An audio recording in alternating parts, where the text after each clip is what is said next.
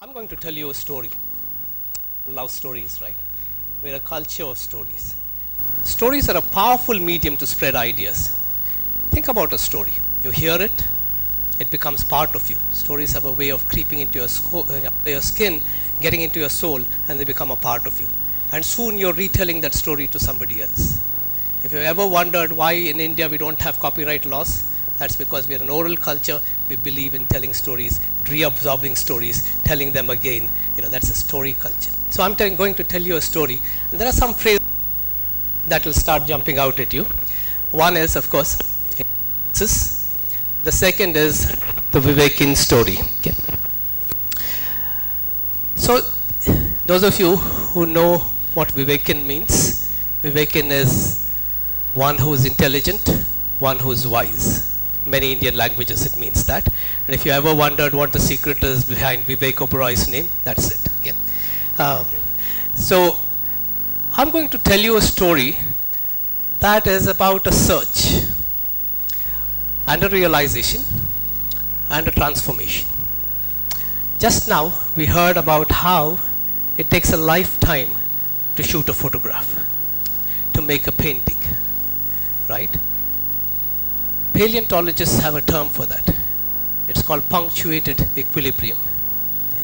What punctuated equilibrium, what people discovered, paleontologists discovered, was that species never emerged like that. There's a long period of evolution before a new species emerges.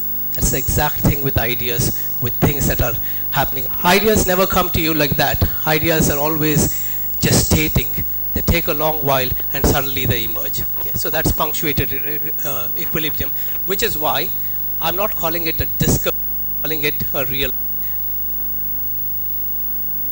So I've talked about this the theme of this conference. I've organized it in terms of the imagination, in terms of the idea, then finally in terms of inspiration. Okay. So the imagine is a search, and for me, the search begins with a kind of transformation that happens in 1997, which is, I was till then a PhD student at the Wharton School, and suddenly I became a professor in a business school at Purdue University. Okay. Fantastic challenge, one of the big business schools in the country. And I was actually in the thick of what is now known as the .com, trying to form some research questions here. Okay. So in this, when I looked at this, the business world was very, very turbulent. Look at the IPOs here. So there were every day, and they were becoming dots every other day. Okay. So there was all kinds of flux that was going on. Shares, the first day returns of these companies were all over the place. So one of the key things that emerged for me is, how can a company succeed? Or in the long term, how can it make a strategy when environment? In other words, how does a business become resilient? Okay, one of the key things that emerges, one quick answer that emerges, is when you're in a turbulent environment, you need to develop an ability to adapt. Great idea. But suddenly, I see certain connections to our everyday lives. So what happens in our everyday life is, you think you've studied really well for an exam, and you go there and your mind goes blank. And the next 2 hours dictate the course of your life for the rest of your life. You think a 7-year-old thinking that he's going to be bathed by a male relative, and something happens and life is changed forever. So life happens. Okay. Life happens all the time. What C.D. Lewis, the British poet, said, the scorching ordeals that fire one's irresolute clay. In fact, the story of human resilience, that we don't say quits. We get up, we dust ourselves, We look at the world with new eyes and we move on, right? We try to conquer the world again. That is a big thing that emerged for me. So what happened at this point was that I started to realize that this model of adaptability that I was looking for is staring at me in the mirror. There is no better adaptable organism in the world than the human. Okay. To tell you an example, so this realization begins here. Tell you an example here, a story. Many of you have heard about, many of you must have seen the movie Ice Age, which has the saber-toothed tigers and the, woolly mammoths. Well, the entry of humans into North America was about 10,000 years ago. So in history, that's a pretty recent history. Okay. So 10,000 years ago, when humans entered North America through Europe, they were more or less like you and me. So there wasn't much change. We haven't evolved that greatly since then. But what their competition was these kinds of animals. Saber-toothed tigers, which had 9-inch stiletto-like knife-like teeth, very powerful forearms that would grab you and just puncture you. They wouldn't even bite you. They would puncture your jugular and you'd be dead in a matter of seconds. So this is a fossil that we have from that we have from that time to just show you what kind of teeth. This is a reconstruction, of course, but this is an actual fossil to see what kind of teeth they had. So now if you flip forward 10,000, 11,000 years, there are no saber-toothed tigers, there are no woolly mammoths, there are humans. Why? Because paleontologists now believe that what happened was that humans used their intelligence to adapt to this environment. They didn't have the resources like the tigers or the woolly mammoths. They grouped together. They made tools. And it comes back to that name that we have for our species, Homo sapiens. Sapiens is a thinking animal which has wisdom, which develops wisdom. Okay. And the driver of this is, of course, intelligence. So here I seem to have found something. And in fact, if you look at it, the story of human resilience is about, okay, it's all, of course, it's written in all the history books where you say, oh, there are the exploits of kings and victorious armies, but it's also in the ordinary pages of our everyday lives. When we start, finding out how we can get around some problem, how we can resolve something. Okay.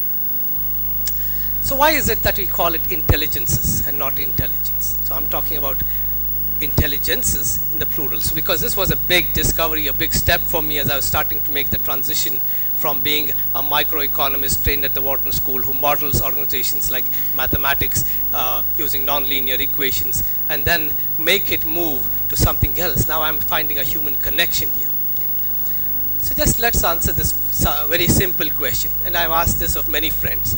How would you find out the distance from your home to your favorite movie theater? Okay. Several possibilities come up for us. You could use a math formula to compute the distance, or you could look up a map on the internet. You could drive there and look at your odometer. Now you could draw a picture, or you could call and ask a friend, hey, what do you think the distance is from here to there? Now what is this telling us? That the same problem can be solved in different ways, which are all the intelligences. So my framework that came up, the Vivekan framework, is that if you want to be strategically agile, which is that you want to be adaptable in the world, you need to have these four kinds of intelligences. Analytical, which allows you to look up a map or look back into your database and reason from there or calculate. Operational, which allows you to jump into action and do the stuff and actually solve the problem by doing. Or inventive, oh yeah, let's draw a picture, let's draw a parallel, let's take a solution from another domain and apply it here. That's inventive. Or communicative, you ask a friend, you rely on the community for an answer. Okay.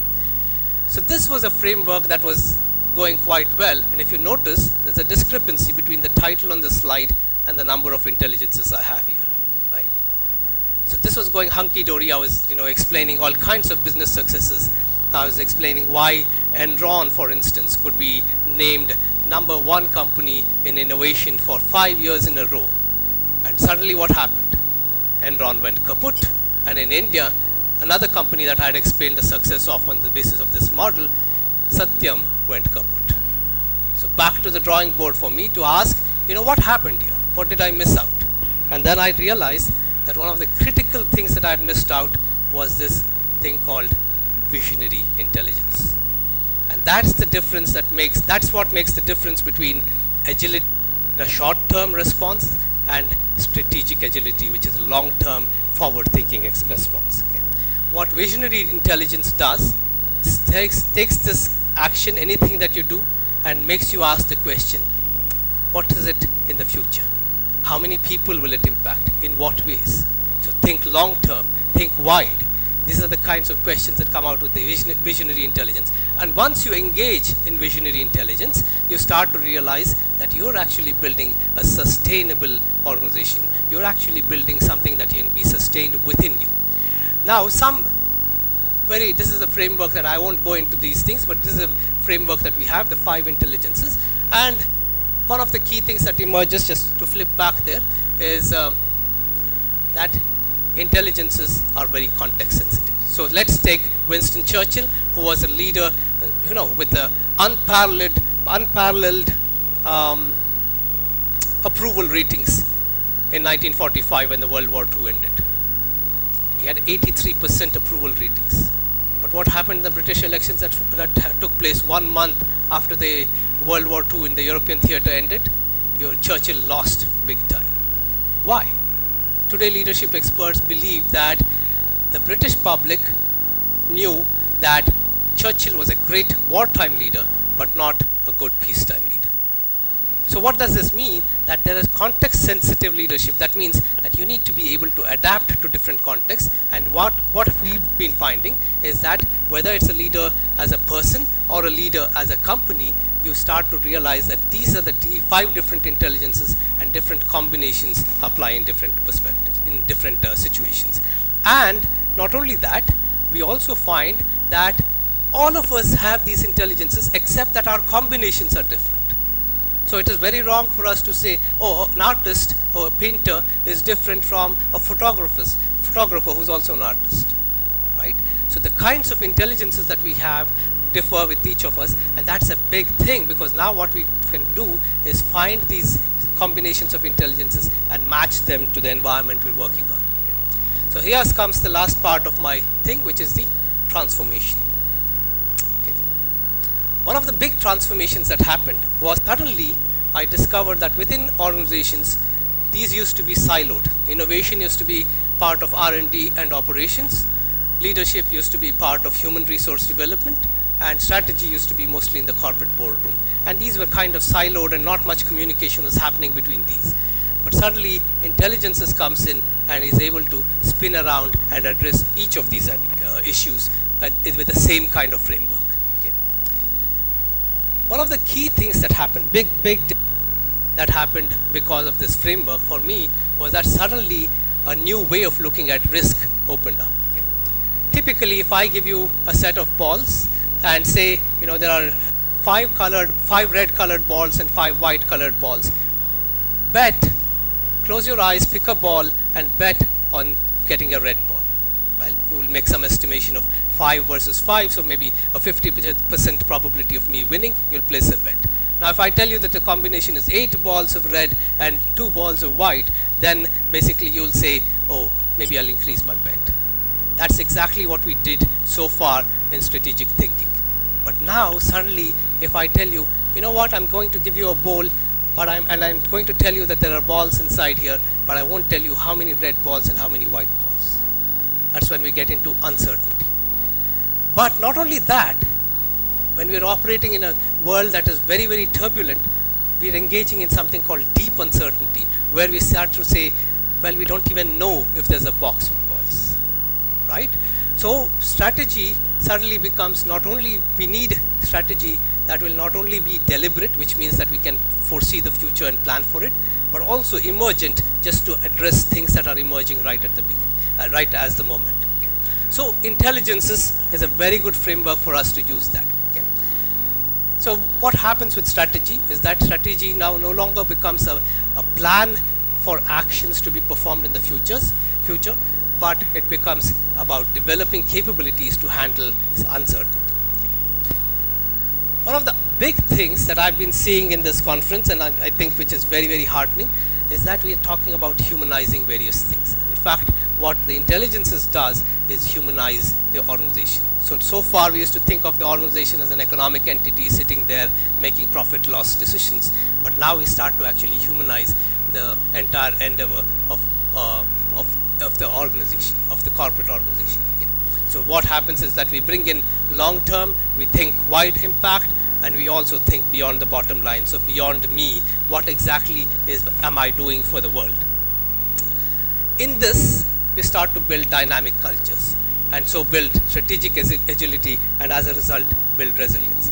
To illustrate this, let me take you to the concept of leadership. Since I said leadership, innovation, and strategy are all interlinked, let me give you a couple of examples from leadership. Okay.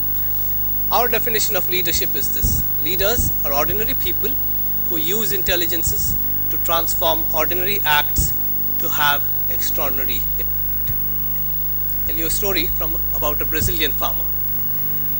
Brazil, denuded forests, lots of deforestation. So as a result, the salt water starts to flood her farm. These farms have never seen flooding, never been exposed to flooding, leave alone 2 times with salt water a day, right? So what does this woman do, Rosario Costa Cabra? She studies the flooding pattern for 2 years, sees what kinds of plants grow in those plants, and populates that. And in fact, not only does she grow in her own farm, she starts to spread it across the community, and she becomes a leader in her community. So simple, everyday act becomes an act of leadership. And of course, every time I bring up Gandhi, many of my friends say, oh, he's an ideal, we can never be like Gandhi. So at least to humanize him, I gave you this nice smiling picture of Gandhi. Okay. But let me tell you a story about this with which I'll end. This is from the Attenborough film. And of course, it's not a clip, it's just a picture, but I want to tell you the story. The story is that in 1947, immediately after the Calcutta riots, Gandhiji went on a fast, and he said he'll fast unto death if the violence doesn't stop.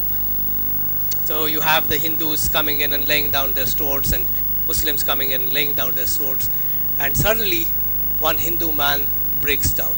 He says, I killed a boy, a Muslim boy. I smashed his head against the wall. And Gandhi's solution for him: adopt a Muslim boy this high and bring him up a Muslim. That's an everyday act that has extraordinary impact. Okay.